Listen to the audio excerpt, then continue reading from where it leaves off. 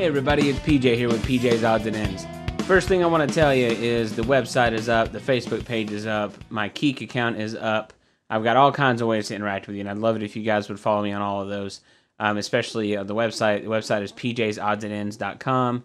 I'm on Keek as PJ's Odds and Ends. I'm on Facebook as PJ's Odds and Ends. So I'd really like some interaction with you guys, so follow me on those places. What you're looking at right now is a video that's going to be the start of my video blog series, and these are essentially videos that I'm going to be putting in between each project. They serve a few functions. One is going to be to kind of follow up and talk a little bit about the project that's just been uploaded, or the last project done, and also to talk about projects upcoming, whether it be the next one or down the line. The Tapering Jig project that I posted, I guess is about a week and a half ago, 2 weeks ago, something like that, has gotten a lot of good feedback, and a lot of that feedback revolves around the camera angles. The camera angles are a little screwy in that video, to say the least, and a lot of that has to do with the fact that I'm using a small tabletop tripod, not a full camera tripod, but a tripod that's about that tall, about as tall as my head, and made it very difficult to get good camera angles for all the work that I was doing in that video. So I've switched to a larger tripod, but I still don't think it's going to cut it. The one I filmed, the project that should be coming out today or tomorrow, which is the wine bottle balancer, the one I filmed it with is a better tripod and more of a full size, but still having a little trouble quite getting the angles I want, so I'll probably get a larger tripod fairly soon, and sometime in the next few videos you should start seeing that those angles improve as we go on. I also got a couple comments about the length, and I agree. My length will probably still stay around 10 minutes for a lot of those videos. I'll try to shorten it when I can, but in that particular video, the section where I went over the SketchUp model took up a lot of real estate in terms of the video reel. So, and I feel like quite a bit of it was a little directionless. So in the future, I'm going to try to keep those computer demos of the plans or whatever down to a minimum, and just keep. But I felt it was important to do, but probably it lingered on a lot longer than it should have. So that would take some length out of the video. So that's all about the tapering jig. Otherwise, just keep the comments coming. Keep letting me know what you like, what you don't like, and I'll try to accommodate. Coming up in the future, we've got quite a few simple projects, beginner projects, because that's where my skill level is. We got a wine bottle balancer. That's the project, again, that I'll be posting either tonight or tomorrow. I still have some shooting and editing left to do on that. And then we'll have some bookends that we're going to do, and then we'll also have an entryway change tray, like where you'd stick your wallet and keys and all that stuff when you come in.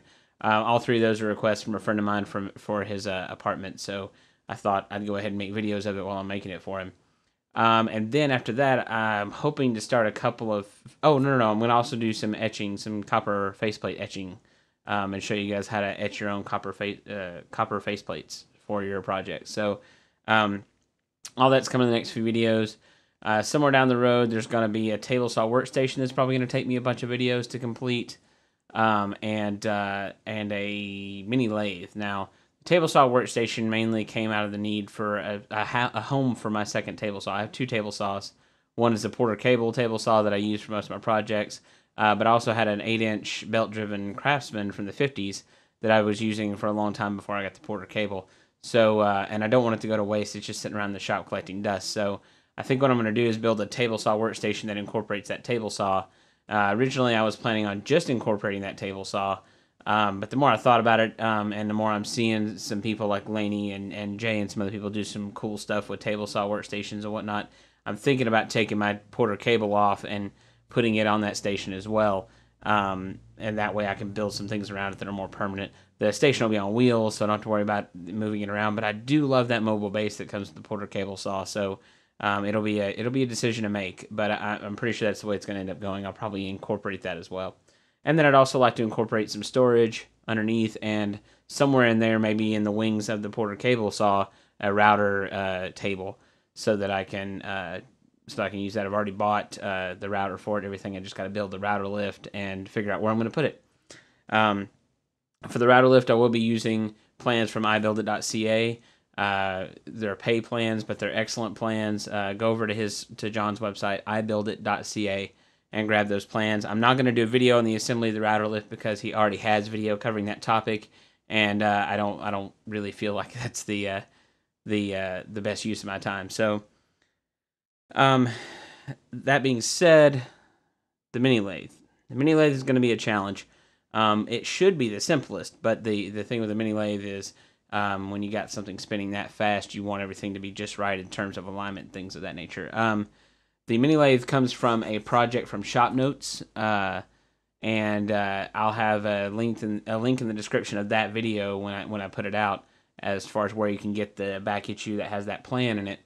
And I'm going to use a Delta table saw motor that I salvaged from an old Delta job site saw. That the saw was crap, but the motor was in great shape, so I salvaged that, and I'm going to use that as my motor to drive the lathe.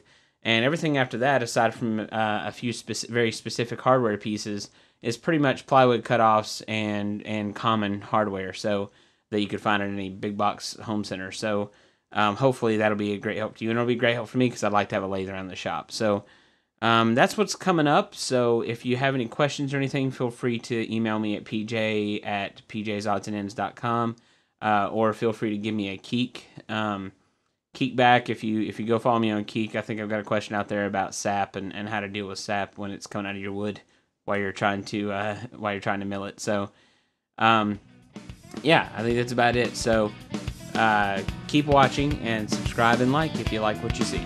Thanks.